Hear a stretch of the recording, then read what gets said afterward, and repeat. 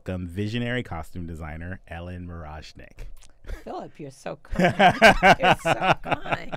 Got to give Let's you a just good get introduction. On tape Yeah. and give that to me, and I'll just take it with me everywhere I go. Thank you for joining me, Ellen. Oh, my pleasure. My pleasure. I have to say, Ellen has been, just on a personal note for me, but to Ellen has been a great supporter of me throughout my career, and also one of the kindest and first, I think, designers that really showed me that she personally cared about me. So I think that was one of those things, is like she would call me sometimes just to check on me to see how I was doing, and I really appreciate that, and I love you for it. So thank you. I love you too. I love you too. So I'm going to start with one very boring question, just because everyone wants to know, which is, how did you come to this crazy field of costume design?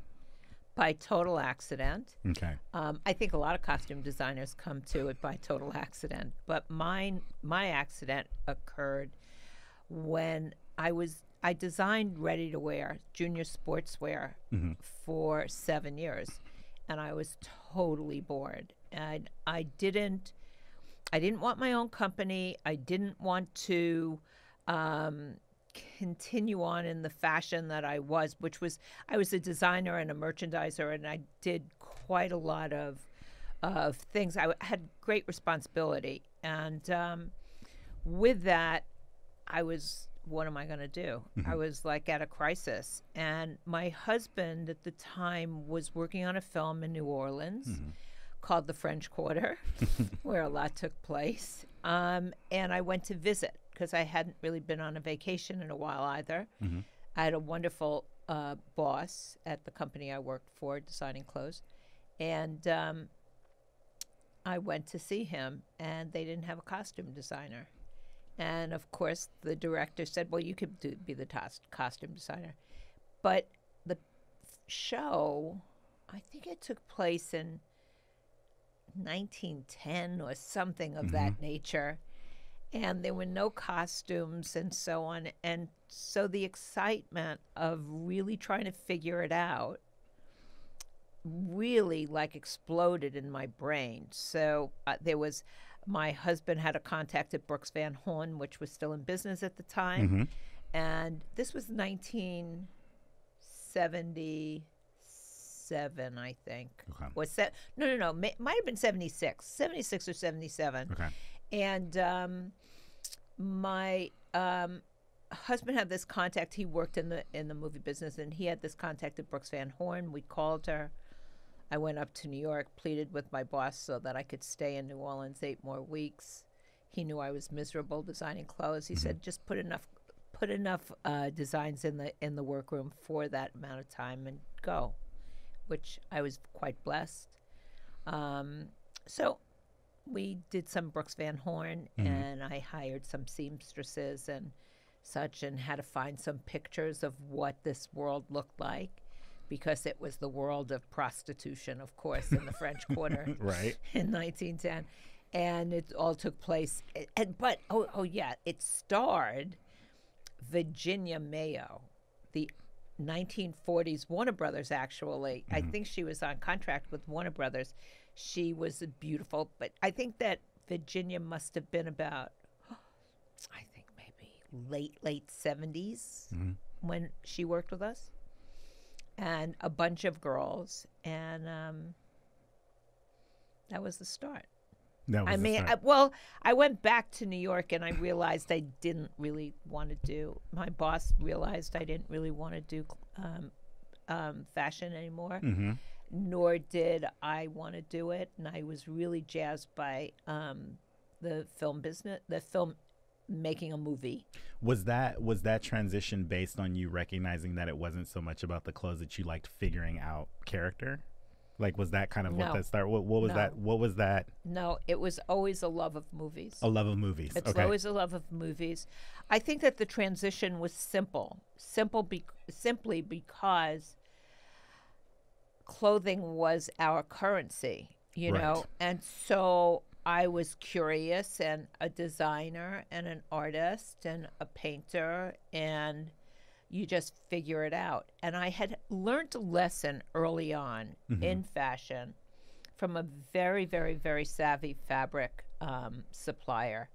And he said to me one day, he said, "You will be very successful if you learn to deal with," no, how did he say it? If you learn people. If you learn people. If you learn people, you'll be really, really successful. And I said, "What do you mean?" He explained it quickly, which I can't right now. But it was really the right thing to say, because that was what was applicable in the transition to movies, is that you learn people really quickly. And I guess I just had a love of movies since I was like a little girl and went to the movie theater and looked up in the sky and it was all sprinkly, stars. So I loved movies. It was an escape, still is to this day, and it's a place to dream. I love that, because I think that that's one of the things that people kind of forget too, is like when you say it's the place to dream and it's an escape, it's something that often can get lost. And I think that when you find that joy, I think that then it can show up in your work. And I think one of the things that I can speak as a testament to Ellen, as far as when she's working too, is she consistently has that joy, but she also is consistently learning and trying to find, I guess, the core root of the issue at hand, but then spreading that to the rest of her team. Can you talk about a little bit in terms of like your collaborations with your team, like when you're working together? Certainly. Yeah. I love working with a team. I really love working with a team. I don't think any man is an island, but it just is my point of view. But working with a team, what I really try to do is try to hire the best in every single category that one works in and what the team needs. Yeah. So whether the team needs, whether it's a made-to-order show or a not made-to-order show, a shop show, I want the best shopper. I want the best cutter. I want the best milliner. I want the best ager dyer distresser. Now, that's all fine and good, but doesn't always happen, so it'll have to be the second best and so on and so down the line. But I really, really try to really put together a team, number one, that is the best, but number two, most importantly, that everybody gets along. Yes. And so the camaraderie within the team is just as important as the skill and the talent to me, because without it, I just don't want to. I don't want to hear the nya. It is a waste of time, and it's a distraction. And not saying that it has to be work. Of course. But keep your mind clear. And so, I don't think that I'm the boss. It sits on my shoulders for sure. And if you're dressing extras, you better know I don't need to dress them. Yeah. I don't want to go near them, frankly. Yeah.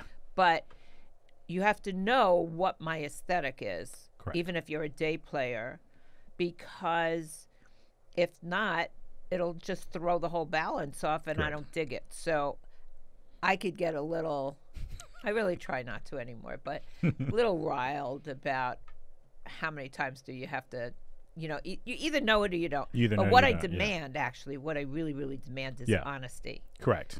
Honesty is number one. And if you say, I don't know what I'm doing, I don't know how to do it, that is a blessing. Correct. That is a blessing. And so whether we find the answer within the team or a member of the team, I really, really feel it's important to delegate responsibility and really own it in delegating the responsibility. I delegate to my assistants or assistants, whatever the situation is, as much responsibility as they could bear, or I'll test it to make sure, or unconsciously it happens. Yeah. It just isn't. So it's not because I don't want to do something. I just want everybody to be an active member of the team.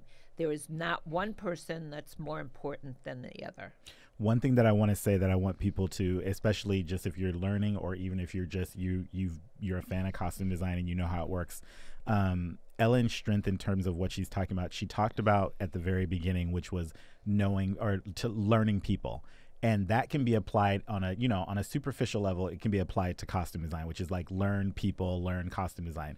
But Ellen, I think, took it a step further, which is she actually learns people, like in real life, like meaning she learns her crew, she learns the strength, the weaknesses, the things in between.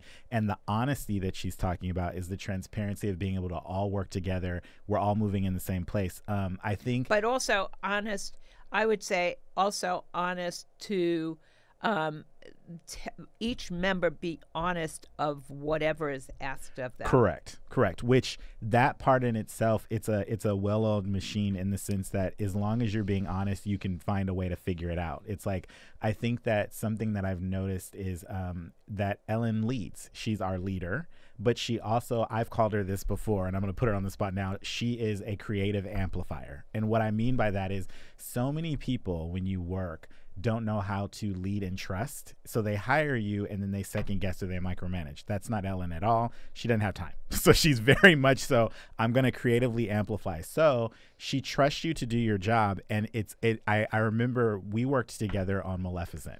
Right. And I remember remotely. Remotely. Yes, remotely. We weren't in the same place because she was in London and I was here in LA. Right. And I remember completely second guessing myself and breaking down that I didn't recognize that she trusted me. So I was like, she's like saying, go do this thing. And I'm like, okay. But in my mind, I'm thinking like, should I be doing that? And it's like, no, Ellen says, go do that. She's trusting you to go do it. So it was one of those things where I had to really recognize. And then I felt more creative and then I felt more trusted. And then as we went along in the process, things got better just from feeling like, hey, I can breathe and do my job, but I also want to deliver because this is the part that I've said that I can pick up and do. And I think that when working with you, that was probably one of the things I saw the most is creative amplification and not, and not creative draining, which is some people can literally drain you because you're constantly just, anxiety. And I didn't feel that at all. I'm glad. That's good. I mean, I think that what Phil just said is a perfect example of how one works on my team. Yes. And what's important to work on my team. And frankly, why do I just want people? I mean, the flip side of it is, why do I want somebody hanging around that like to get me, the pencil and the paper, whatever, fix my computer? I like that too. Yes. Fix the computer part is very, the pencil, no, but the computer, yes. But that being said, I think that everybody should have an opportunity to grow. Yeah. And with an opportunity to grow, you just want you want them to flourish. You want to see their eyes go, whoa, sparkle all around. Because we work in a hugely demanding field that is, it's like opening a corporation every single time you go to bat. So I would like to see any corporate leader or head really put together in 4 to 10 weeks the working operation that we have to put together in that length of time. I want to see somebody who thinks that they really run a corporation, a big corporation, come in and put one together in the time that we have to work.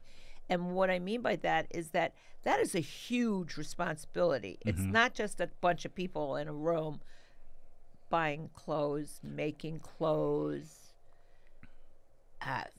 No, it's figuring things out every day. That's one thing that I will say too.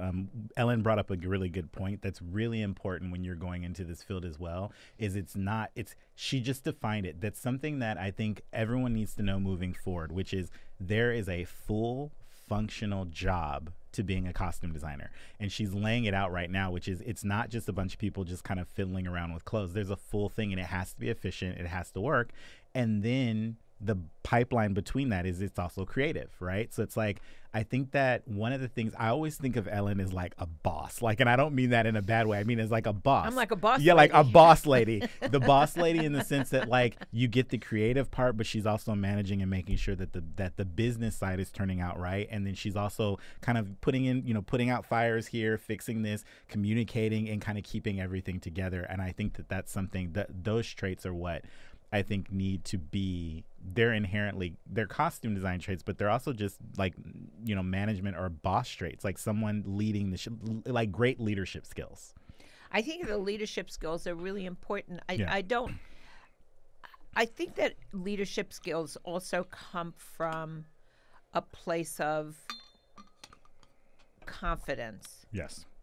And, you know, it's not to say if you're not confident, you can't be a leader. I'm not saying that, and nobody, Phil wouldn't say that either. Mm-hmm. It's, you just have to take a breath and know that you can be the captain of the ship. You have to say, well, what if somebody taps me on the shoulder tomorrow and says, you have to be the captain of the ship? Yeah. What are you going to do? Jump overboard? I mean, or are you going to like take it on, right?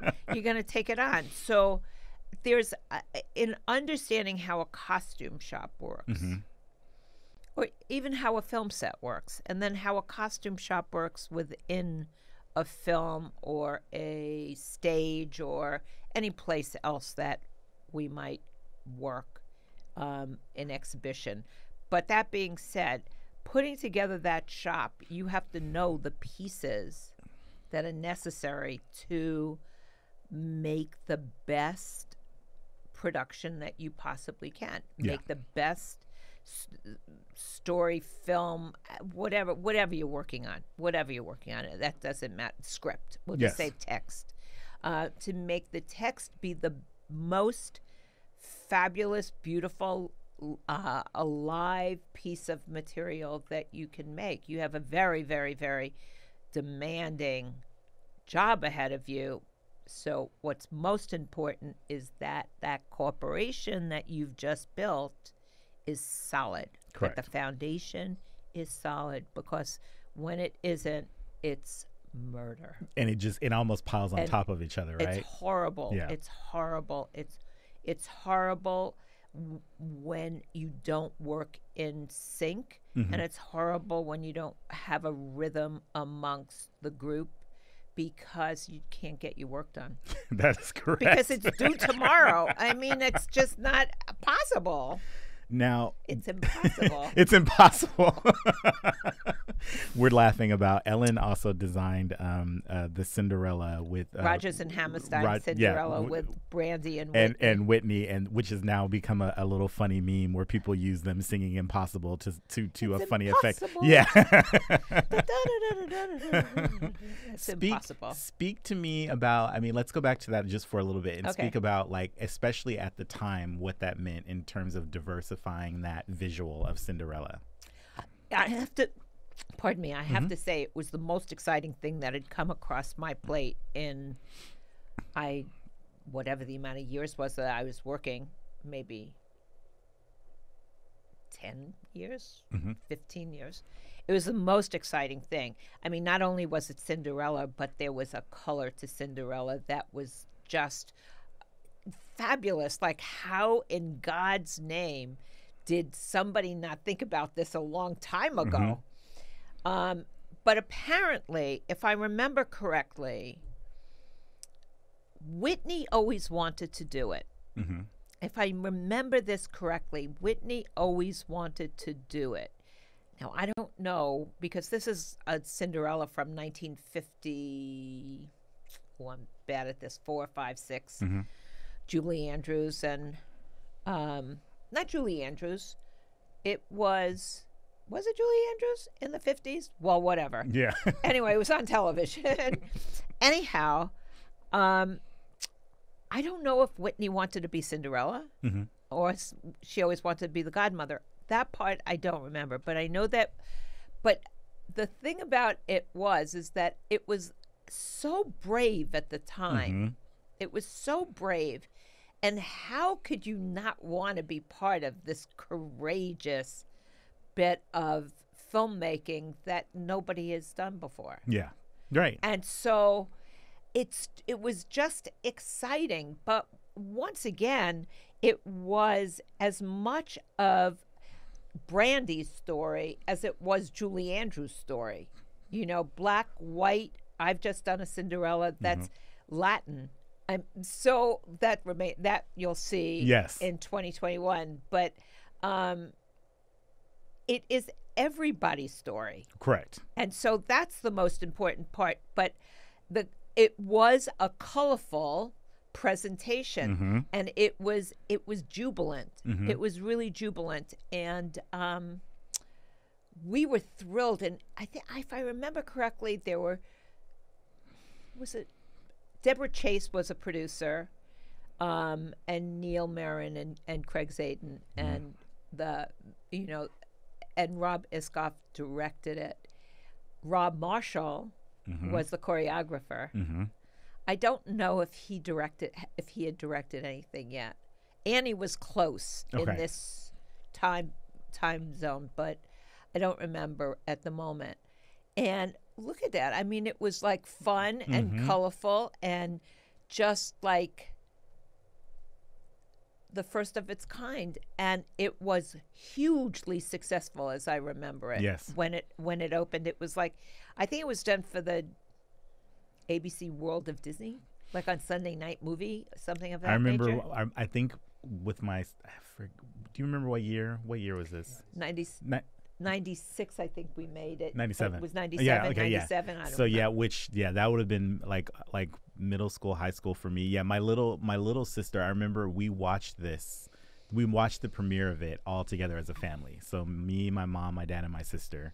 And on Sunday night. on Sunday night. I remember that when they used to do like prime time premieres or whatever. Yeah. So I remember that, and I remember it just being, my parents were really excited about it because it just showed, there was just nothing like it. And they were like, kind of like, it was one of those moments where they're like, finally, finally we have something. And my little sister, I remember, really responded well to that. Like, she was that perfect age where she was just like, oh, great, I recently got a letter. I loved this Cinderella. I really do. I loved the experience of it. I loved every single actor that played every part. I loved the dancing. I'm just addicted to musicals, and I think somebody said, "Oh, Ellen, it goes back to Fame. Remember, you worked on Fame. That was a musical." I went, "Oh, right. Oh, right. Yeah, I didn't think of it like that. Oh, right." Anyhow, but here was another musical, and it was a Rodgers and Hammerstein musical, and that family was so nice. They were just ever so generous. And everybody had such an amazing time. My department and all of our actors, but Whoopi was great. Whoopi was great because she said that we had, do you remember Michael Dennison, may he rest in peace? Yes, sure do. Well, Michael and I worked on so many movies together. He was like the other half of my brain. Yeah. And he did the most outrageous jewelry you ever saw, right? And he did a huge amount for Whoopi. I just didn't remember the story till right now. Yeah, no, please. He did this crazy jewelry for her. So she comes in late. We do her fitting and so on and so forth, and we show her the jewelry because Michael had made it already. And actually, Robin Wazan was Michael's assistant making the jewelry. And so she came in late. We showed her the jewelry, and she said, "I'm the queen. I'm not wearing that." And we went, "Oh, okay. All right." What would you like to wear?" Well, and she said, "We'll go to Cartier." Oh, wow. And she called Cartier. Yeah. The next day. Yeah. I went. I don't remember if Robin came with me, but I know somebody came with me. We went to Cartier and picked out, like we were in the candy store. Just like, we're going to pick out the best. Yeah. We're picking out the best. And she said, "Don't forget to get me a nice ring." Of course. We came back the next day with a guard and hundreds of thousands of dollars of jewelry. Nobody looked at a price tag. Right. They were just going to be very, generous and promote it. Right. The necklace is theirs. The earrings must be theirs. I don't know. One of the ornaments on the head must be something that we broke off of a piece of jewelry that was made. But she only wore the grandest. She said, "This is, now I'm a queen." Now the queen, right. I'm the queen. And she was just absolutely great, though. She just was hysterical. And I actually had gotten, I was always very, very, very proud to say that I designed this because Mm-hmm. there were many young girls that I've met along the way that said, "Oh, Jesus, you did that? Wow, that like changed my life." I watched that over and over and over again. Mm-hmm. It was like that was I can't. Oh, wow. And I just, it was always surprising to me of how many people, but how many people it really affected. It was Until I got a letter. oh, It's okay. not until, and I just received a letter, Mm-hmm. a couple of months ago Mm-hmm. from a young man who is part of the Gold program at the Academy. He's a young man who is hoping and learning to be a production designer. Okay. He was an Orthodox Jew, Mm-hmm. Hasidic Orthodox Jew, who saw Cinderella in 1997 Mm-hmm. and what it looked like and what it felt like. Mm-hmm. He said to him, "I want to do that." He left the Hasids. Mm-hmm. He left his whole family Mm-hmm. to become a production designer. And he's a member of the Academy Gold Department. And he That's said, incredible. "You changed my life." And it doesn't get better than that. I mean, It doesn't get better than that. Right. How can you wow. And yet it is just another project. right. But at the same time, for people take it in and it affects them in Yeah, different it was ways. it really broke it didn't break my heart. It made me really tearful. Yes. And it was just it was great. It was really, really great. It was a very special time. Well, let's take this one. Let's transition into, you have a project coming out that actually falls in line with your being on projects like this that are changing the way that we view things and moving forward, which is Bridgerton. Oh, the Bridgerton. So let's talk about Bridgerton. This is a Shonda Rhimes project from Shondaland. Tell us a little bit about this. Just give us an introduction as to what it is. Bridgerton is a sexy, scandalous, saucy story about the Bridgertons. The Bridgertons are a family. Takes place in London, Regency, England, 1813 in London, at the dawn of that year's social season. Okay. So the social season is a season that the girls, there are balls, Mm-hmm. so that the girls can find their husbands. Right. And so you just like say that over and over again, and it's ridiculous. Yeah. In this day and age, that's what you're going to work on? Well, yes. But it is a lot of fun. It is kind of taking Regency London and spinning it on its ear. They're very, very relevant, and it's not feminist, but there are very, very there are female-driven perspectives, and there is a whole multicultural, diverse cast, and nothing kind of fits the checklist of 1813 London. Yes. Regency period. So I have to say this, and I'll bring it as an introduction. I spoke to Ellen on the phone, and she was telling me about this project, and I hadn't seen anything about it. So I get off the phone with her, and I say, okay, let me go look it up. So I go and I just play the trailer, and it's the first thing that I noticed. I was like, wait, what? The 1800s? And it's like, it's completely diverse, and in that world, it's not there, I don't want to say it's an issue. It's just everyone is who they are within this setting.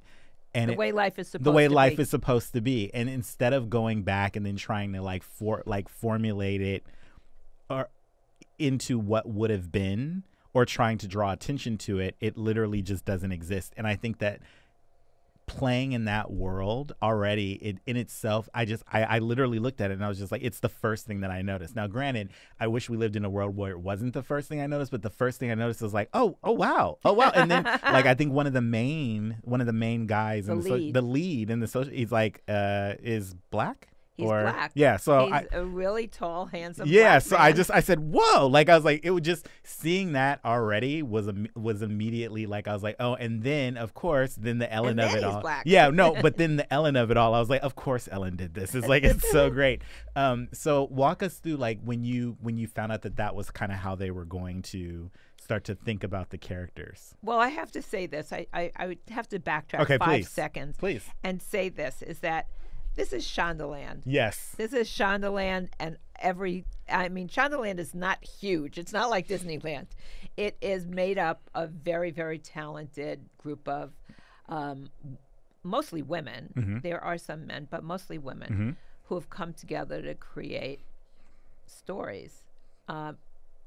This book, the Bridgertons, which is really, they're actually 8 books, and it's 8 different story names, right? So it was written by Julia Quinn. Mm-hmm. And apparently, as I was told, Shonda loved these books. Yes. And she bought them. And she basically left ABC after many, many, many years mm-hmm. and moved on to Netflix, mm-hmm. where this became the first project that she produced for Netflix. Yeah. So it was big. And it was bold. And the thing, and what's great working with Shondaland is that this is not a historical drama. Mm-hmm. This is a period historical time, but it is not historical. Right. It's fictitious. It's fiction. And I use this, like the word fictitious, in mm-hmm. many different aspects mm-hmm. because that allows certain liberties. Yes. But what happens at Shondaland is that they have a very, very specific, aesthetic. Yeah. And it isn't an aesthetic of historical accuracy. It isn't an aesthetic of precision or preciseness of, okay, we're going to do Phil today. And yep. Phil is going to be in that amazing shirt that has skulls and it's colorful mm-hmm. and we're not going to do Phil exactly. You don't think about any exactness, right? Unless you're using somebody as a kind of a model as or a model an or inspiration. Yeah. Okay. And what they're always interested in is that it should be beautiful, mm-hmm. luscious, glamorous, and aspirational. And in the aspirational world, that sets a whole other thing. I mean, after working with them and after doing, actually, just to go back a second, The Greatest Showman and mm-hmm. Cinderella, mm-hmm. and working in this fairy tale world of a period, I revise everything. So am I a revisionist costume designer? I don't know, but nothing is no bounds are sacred when my vision gets a hold of it. Yeah. So in creating the aesthetic, and what that aspirational aesthetic is for Shondaland is simply that it needs to have all those adjectives. Yeah.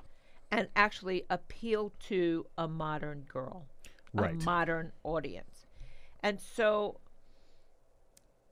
I don't think it's really fair to bastardize anything mm-hmm. about what the period looked like. So what we do, the one thing that's authentic is that we keep the silhouette. Yes, right. Keep the silhouette. That's about it. Yes. But that I think that's the fun part. I mean, like, the best thing just watching what you were doing here is that you keep the silhouette, but then you can play and you're not bound by the rules, right? Right. In any category. Right. And I think one thing that I had always kind of thought about, even just, which is why I was so drawn to this, was there's certain time periods, like my wife loves vintage clothes. Like she loves the 50s and the 60s. Right. Do we like what happened in the 50s and 60s? No. But project wise, if there was a project that told a story in the 50s where you got to play in that world and nothing like race or anything wasn't an issue, how fun would that be? So to go back to something like this and to just say, I'm going to put these people in this thing and play, and then across all mediums, besides just the race, just talking about even just clothing, silhouette, what colors were used, what fabrics, all that, just playing well, we with changed it, everything. right? Okay. I mean, on Bridgerton, it was a very remarkable project that I didn't dive into. I somewhat backed into. Yeah. As the best way to put it, because they called me in the very beginning of that year and said, have a look at this. And there's a woman who runs their physical production who I know for many years. Her name is Sarah Fisher, she's fabulous. She said, I'm calling you really early to let you know. Yeah. And I went, yeah, okay. So, and I read it and I went, oh, I only read the pilot. Okay. Now, mind you, all of this kind of episodic stuff and TV is all like new to me. Yeah. So I just like picture it as like one huge movie. Right, a whole like movie. Like a 10-hour movie. Right. Right? Yeah. Because you are going through all those characters and stories. Anyway, so, but I only read the pilot. And so Sarah said, well, what do you think? And I said, do you have enough money? Yeah, right away. Like, is there enough money to do this? That's all. I mean, because I had just finished, I was working on a laundromat, but I had just finished Maleficent in London. So I really was quite aware of what was in and around in Europe, in European houses, and of course in the British houses. There was nothing. There was absolutely nothing. There was nothing that you could take and say, okay, how many are there? There was nothing. There was nothing that would equal their aesthetic, but more importantly, there wasn't even a costume to rent. Right. None. So, which meant everything had to be made. Walk us through that, because everything being made. Everything. Everything. This is shoes. I mean, everything was made. How many pieces, Ellen? Well, first I had to make a costume house. Okay, so let's do that. So costume house. So first I had to make a costume house. And fortunately, I was working with a such a special man, Kenny Crouch, who is like the master of masters in the UK in supervision. And he went and he found just a place to work from that, I don't know, shoot, I wish I knew the script. I've never seen any place bigger than this. But you needed a place to not only work and house your staff and who was going to be members of the team and so on and so forth, but you needed for the stock and to fit. So it wasn't as big as Angels. It's not as big as Western, but it was still a costume house for everything that we needed from soup to nuts, inside and out. Got it. And we wound up building 7,500 pieces. I read some piece of publicity today that said 9,500 pieces. Yeah. It wasn't 9,500 Okay. pieces. I don't know. You could maybe, like, if you count one shoe in one shoe, but no. It was 7,500 pieces. But those 7,500 pieces were also parts of costumes. Right. In other words, they were pieces that were made, and then there were gowns done. There were, waistcoats done. There were all different kinds of pieces. Much work. So it wasn't like one. Right. No. Right. So you had to, first of all, you had to make the stock.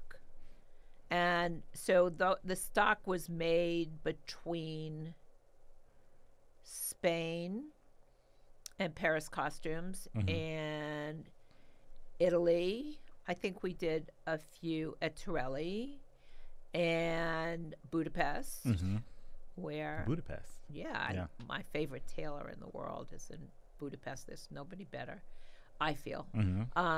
And we made some in England as well. Okay. But that's for the stock.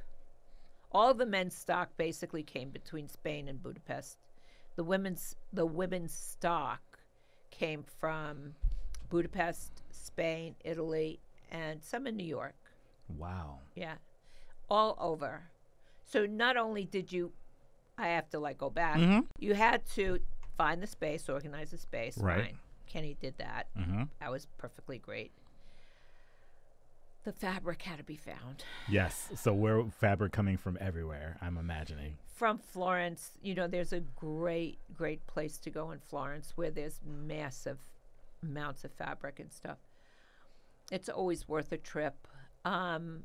We just had to get fabric. I mean, it was, and you know, the funny thing about it is that you think that there's a lot, but there's just a little. Right. Right. So, were there any fabrics you fell in love with and there was just not enough of it? No. Okay. You can't be in love. You can't. Yeah, you can't. You can't be in love. The only thing you can be in love with is your pillow, and actually, when you see the work come in, that's when you can be. Or when you see another store filled with fabric you haven't seen before. That you haven't seen before. Okay. Because there is. It's like, you know how we always say there's only one thing in the world, or there's only like 2 stories in the world, and so on and so forth. It's like a famous old saying. Well, there's only a certain amount of fabric in the world. Yeah. And you're not making any fabric, although I think that we did weave some fabric. We wove some fabric. So going back to the Bridgertons, here's the Featheringtons. Okay. The Bridgertons were the upper class family. Okay. That was old money, that was old generational, and so on. They were the richest. Right. They're the richest. They're the family. And then there's the Featheringtons. And the Featherington live directly across the street. And they are like new money. Okay. And they want to fit into this social circle. Got it. And of course, this mom wants all her daughters married off. Right. As does the Bridgerton mom. Yes. I mean, this is very snobby and very social conscious and fishing that we're doing here. But as you could see, they are the total opposite. They're the complete. So talk about their color palettes. Well, but first of all, okay. I see we have to like go back. Yeah, we have to keep going. Yeah, we do. It's fine. But you know what? in the process of it, in the process of creating this show, I skipped a couple of parts. Is that I had it budgeted.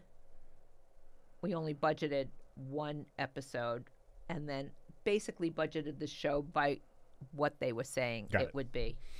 It was far bigger. It was like 3 times the size. What wasn't it? Isn't that always the way?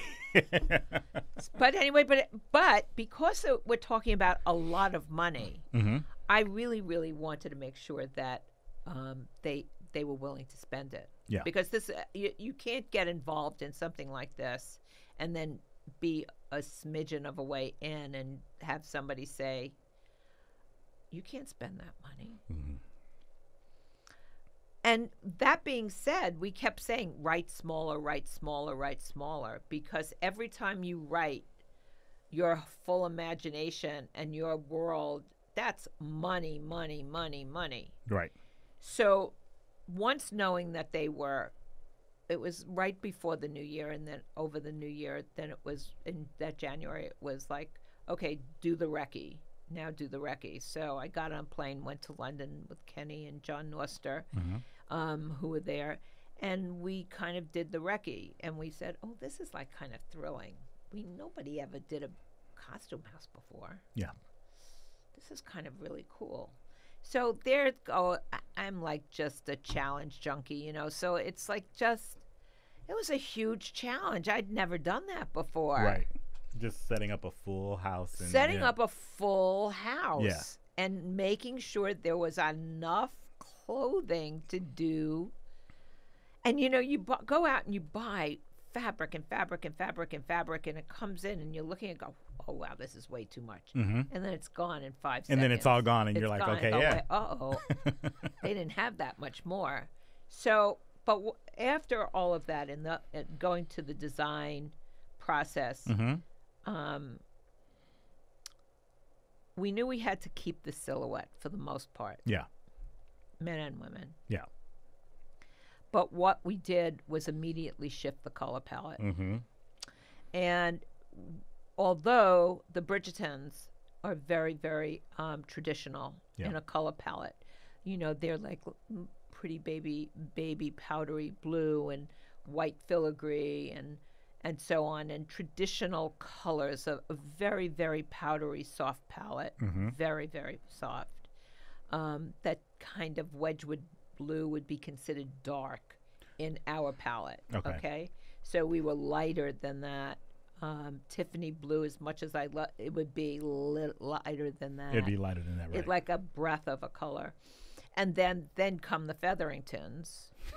And as they're written in the books, she's Penelope is written wearing the ugliest dress you ever could imagine in a terrible citrus color. Right. So there were all of these markings that were Chris Van Dusen adapted to our screenplay. He was the creator. He adapted the entire series.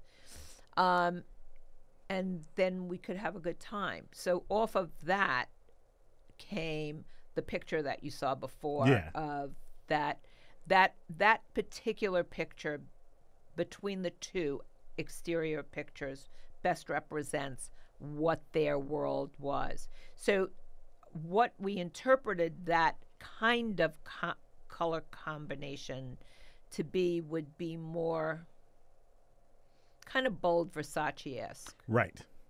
Okay.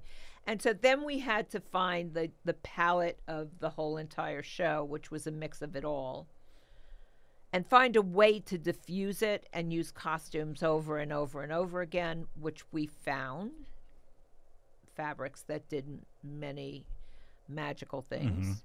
And then we proceeded to figure out the balls and see how to do, I don't know, there's more than 10 balls in the damn thing. Right. So it's like here's the thing. The cool thing that you've shown even visually, you use some terminology that I just want to go back to really quickly, which is this is a fun exercise in almost it being what it is, which is the Bridgertons are very like they're old money, very much so like the top of the social ladder, the richest, right? And their color palette is very refined and beautiful and romantic. And then you have the Featheringtons, which are it's new money. It's literally like we just got all this new money. I don't want to say it's almost like the Beverly Hills. Yeah, like exactly. It's like how obnoxious can we be? It's not obnoxious, but it's like it's a bolder like we have money and we can afford all these things, and then we could show it off. And we can show it off. So it's like also to like a taste level thing versus like what I think it's a sensibility as well. Is that because they feel that they should be seen and they should be bold, but it's an unskilled in that time, if you will, breaking of all manners. Right. They don't purposely do it. There's nothing purposeful about the Featheringtons. Yeah. She is just Portia Featherington, Mrs. Featherington, is just as committed to getting her daughters married off as Violet Bridgerton is about just Daphne in that season. And being there. Okay, got it. Okay. So it's kind of scandalous and saucy, and there's sex and there's language that you wouldn't expect, and there's language that's used that you wouldn't expect. Okay. But there's also proper English that's used. It's all a mix. It's the biggest mashup you'd ever want to know. That's super fun. And it is fun, and what it allows you to do, it's really always interesting to me, is that when I started to design, when I actually my career began, I was really put in I did contemporary film, and I loved doing contemporary film. I just loved all contemporary film, and I could not be hired when no one would hire me to do anything that was a period film, ever. And I went, well, that's okay, because I really don't like doing period and having to be so exact with every detail and so on and so forth. I would rather be in the process of making history or being the source of history for 20 years from now than it is replicating history and interpreting history as a project.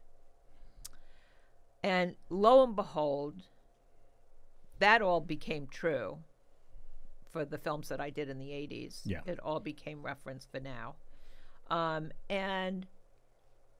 But when I've gotten to do period films, it's like it's a fairy tale period. So I just mash it up in a way that I think other designers might rack me over the coals about. Historians certainly will rack me over the coals about. But it does present a new way of looking at, if your daughter, for example, was of the age to watch this, she could relate seeing the girls in the show. It's a very girly show. Okay. It's kind of like, people have been saying or people that I've spoken to have been saying it's kind of like Gossip Girl, but it takes place in, it's like the Regency version of Gossip Girl. It's a very girly show. Yeah. There's a lot of gowns, there's a lot of girls, there's a lot of stuff. Okay. Continued stuff.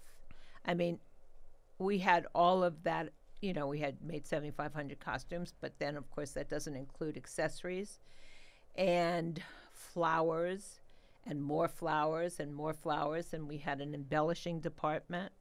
We had a jeweler. We had 2 milliners. We had 4 cutters. We had How many crew members did you have? 278. 278. But that includes the standbys. I mean, still. That includes the standbys. We had 278 members of the costume wardrobe. That's incredible. Team. But they are 278 people that I'd like to kiss on their feet every single day, because without that extraordinary team, and also for this show, it was so big and so expansive that John Glazer, who I've worked with for over 20 years now, he was my assistant at a certain point, and sometimes he became my associate and sometimes a co-designer and so on, depending on the project. And he designs his own shows. His best show is Gotham that he designed. And it's like genius show to the end. But I brought John over, and he will be the co-designer. That's he is awesome. the co-designer of credit. And John and I, the 2 Americans with an entirely British team. The funny thing about it was that we have a different eye for certain. The British team, the Brits have a different kind of eye. It's a different aesthetic. It's a different approach. Well, I mean, you look at that and you just go, oh, loud Americans, but loud Americans. But yeah, maybe, and for that. That being said, it was very, very helpful because we can infiltrate from many different areas. Right. And what we found was that, each and every member of the team, and Brits through and through and through, loved the adventure of shifting it to another sensibility. Yeah. And that was really fun for us to see. This shift is can we actually go back one image if possible? Because I thought I want to go back to this image. It was just super powerful. It's of Taraji and our lead. I want to see if we can get this, because I want you to talk about this, because I just that image alone, there's so much here. So can you kind of... Well, okay, so she is Lady Danbury. Okay, Lady Danbury. She is Lady Danbury. That's Adjoa. And she's a wonderful woman. And she is Lady Danbury. And Lady Danbury is the... I never really knew if they were related or not, so I won't say if they were. But she became virtually his mother. Okay. Okay, it's his aunt. Mm-hmm. That's right. It's his aunt. Our lead is reggae. Mm-hmm. That is Simon Hastings. Okay, Simon Hastings. And Simon Hastings is the Duke of the Hastings Manor. Okay. Lady Danbury is the relative. She's the aunt. Okay. Right? Yeah. Of that family. And through circumstances, his mother died at birth.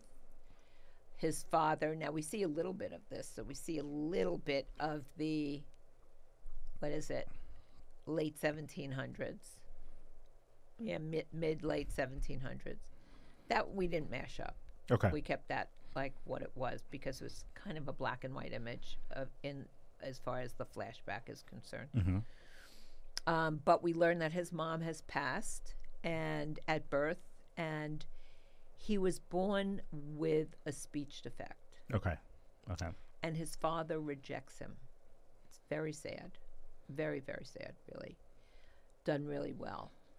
And Lady Danbury, who's a member of the family, comes to his rescue. Got it. And she becomes basically his mother till he is a grown man. And she teaches him everything. He becomes like A+ straight down the line. Mm-hmm. But he says to his father, oh, I shouldn't tell you this part. Yeah, see, like, let's wait. All yeah. right, I can't that say part, this. let's wait. But I'll hold on that. yeah. Anyway, he goes away Mm-hmm. and travels a bit. Mm-hmm. So he travels around the world and so on. So he has a totally different sensibility, but he has no intention of marrying. Okay. And lo and behold, it's like, I think the book is called The Duke and I. So it's the Duke, Mm-hmm. that man who is the most gorgeous romantic leading man you could ever want to kind of sweep you away. Mm-hmm. And it's a great story angle that they use, but he and Daphne get together. Okay. The Bridgertons. And of course the mom is thrilled that he's really aristocratic makings there, you know. I just think the visual of it is kind of impressive. I think it's just things like this, even in contrast to like when we were moving forward in the images, just seeing this and it's all together. Mm-hmm. I think that this is going to be something that people are going to really get into. And I think it just allows everyone to partake in this story. Like you said, the scandal of it, the going back and forth, all of the aristocracy, all of that stuff. And I think it's going to be an interesting thing to play. And I think that your design work here, like you said, you can see the bold choices. I think what'll be interesting to me is to see how costume people respond to it in this sense. I don't really ever want to see it. Don't tell me. No, Just no. like write me a note, maybe. Yeah. They'll go, oh, no. she did that. No. Stupid stuff again. I think it's gonna be great actually, because it'll be fun. Like I think the more you know about the rules, the more you know what's broken, and then how fun it is to play. So I think I think it's more so in looking at it and saying like the silhouette is kept. The silhouette is kept. Right. There's another thing with the color palette is the fabric. The fabric, yes. Okay, there's no historical fabric in here. If there is, it's just because I liked it. Right. At the time, you know, there's nothing historical about anything. Okay, the biggest challenge was the one thing that you can get, let's say in fabric, is solid taffeta, solid silk, solid that palette, right? Mm-hmm. Okay, so how do you take it and then make it different? That's the key. That's basically the key for the entire show. See, and now that's perfect, Ellen, because we are getting a wrap up. We're almost done. Okay. But but no. But I would say that gives everyone something to look forward to. This show comes out on Christmas Day. Yeah, I think it really would be a fun Christmas present. It's a really I think it's a good one for everyone. So make sure you guys check it out on Netflix on December 25th. Right. There are 8 episodes. There's 8 episodes. Okay. And are we expecting anything after this? Well, my work schedule will take me. No, actually, I think I'm going to do a project in Los Angeles for the first time since the laundromat. And wonderful. Yeah, and hopefully it will all come to pass with Steven Soderbergh, my favorite. who's very nice. I got to meet a little bit. I know you did He's that very, time. very kind. I love him to pieces. There's nobody I would prefer to work with. He's a genius. Spoke very highly of you, too. Oh, well, that's nice. Thank you. But he's really the genius, and he makes you be even better at what you at your job. Is he a creative amplifier for you? He's a huge creative amplifier. There we go. Huge. So we have that, and then another film that will be released in 2021. I'm not certain. I know they're counting so heavily on going into the theaters. Yes. Is well, it was once called Rebel Dreamer, and now it's called Cinderella, the official movie, but I don't know what it's going to be called in the end, but it is Cinderella. Yes. And this is with Camila Cabello, who is she's fabulous. She is an amazing, but there's a whole new take on Cinderella. Perfect. It's a whole new take, and Cinderella has become, it's a fairy tale period. I must make that clear. Okay. It's not a contemporary show, but Cinderella has taken on the 21st century woman. Okay, so we've got some fun stuff coming from Ellen. Ellen, tell everyone, all of our viewers, where they can follow you to keep up with these things. Well, please, if you'd like to follow me on Instagram at ByEllenM. Facebook is my name. Twitter is my name, but I really don't use that Twitter too much. I don't know how you do it. I really don't. I retweet a lot, but I don't Not really on the Twitter. know how to do Twitter. Where else do you have?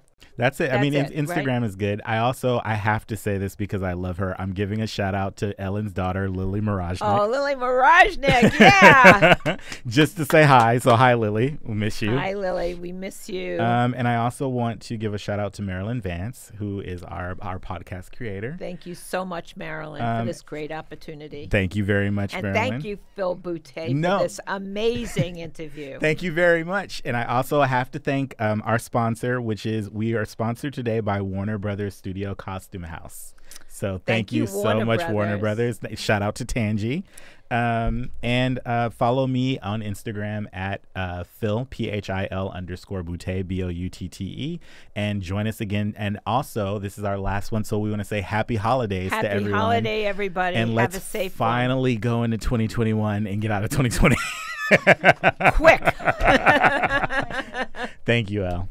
Thanks, Bill.